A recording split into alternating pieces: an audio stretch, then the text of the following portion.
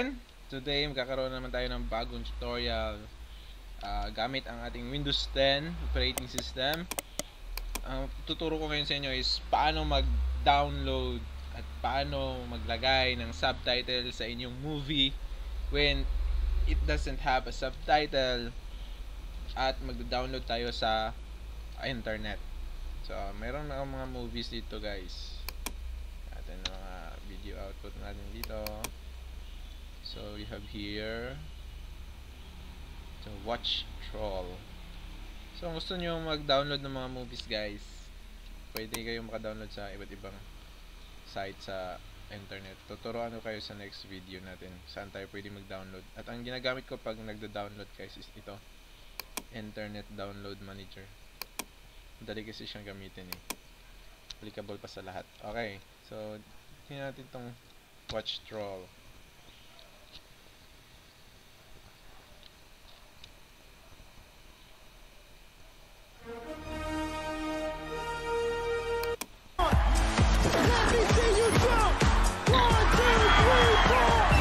So kung nakikita nyo, guys, wala siyang wala siyang subtitle.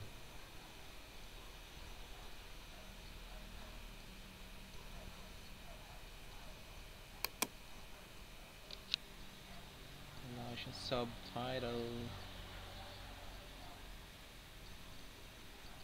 Whole world can be one big party again. Wait, that's all you heard? One big party? Yeah, it's... Okay, so wala siyang subtitle.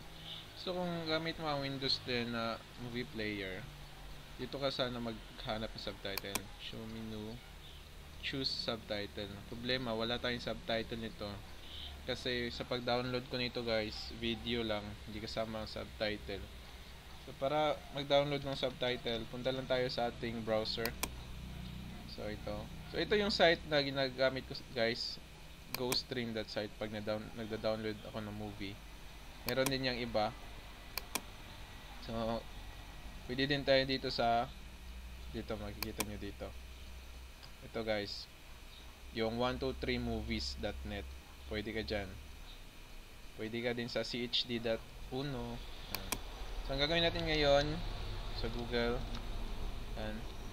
then pagkatapos i-search na natin dito trolls subtitle. Ang title nun na trolls is yung title niya ng trolls yun.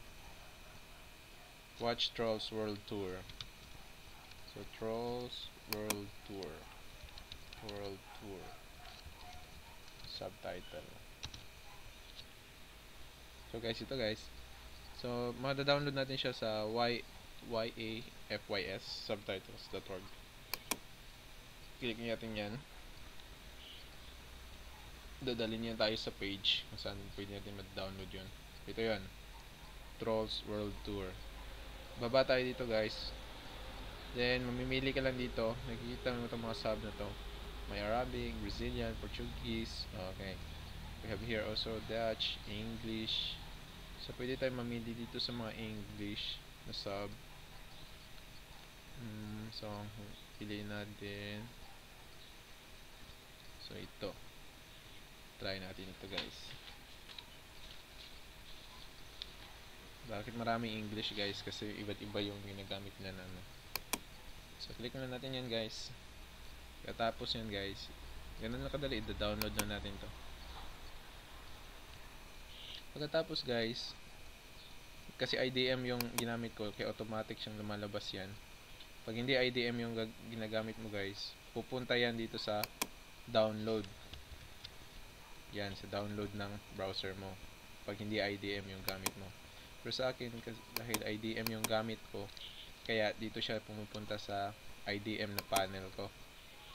So pagkatapos, isi-save lang natin siya sa lugar kung saan mas madali natin siyang makikita. Change na natin dito, save as. Lagay natin sa desktop para mas madali siya makita. Yun. Then start download. Yun, tapos na agad, guys. Ito, guys. Yan siya. So yan. Pag natapos yun, guys, ang gagawin natin is we need to extract that one. So to extract that one, kailangan meron kang extractor like WinRAR or 7-zip, or pwede rin power ISO. Pero mostly ang gamit sa mga zip file is the WinRAR and the 7-zip. So dito tayo sa 7-zip, then dito natin extract to Trolls World Tour para naka-folder na siya. Yun. Yun. Ganun lang kadali guys. So ito yung subtitle niya. So paano naman yan ilagay doon sa video mo? I-open mo lang to. Click mo lang dito. Then, click mo itong choose subtitle. Then, yun. Lalabas na siya. Pagkatapos, hanapin mo lang yon, saan mo yun nilagay yung dinownload mo na subtitle. So yun nilagay ko yun sa desktop. So pupunta ako sa desktop, then ito yung folder, then click ko lang to, then open. So it is now integrated in the video. So nakita nyo, lumabas siya. It's when all the trolls live in harmony. So let's play. It's when all the trolls lived in harmony. And what's So more important than living in harmony? nakita nyo guys yung sub niya. I heard fighting. The strings together leads to fighting. Exactly, Branch. That's why we need to keep our strings safe. Yan. So, meron na siyang subtitle. So, I hope may natutunan kayo sa ating simpleng tutorial ngayong araw, guys. So, ang gamit ko is Windows 10 na movie player. Ito yung movies and TV. Kasi Windows 10 ang operating system na gamit ko. So, kahit Windows 8, Windows 7, as long as yung movie player mo can have these settings na pwede kang maglagay ng subtitle, pwede kang mag-download lang ng subtitle doon sa internet at ilagay sa yung movie when you're watching movie in your laptop. So, thank you guys for watching. Don't forget to like, share, and subscribe, and God bless, guys.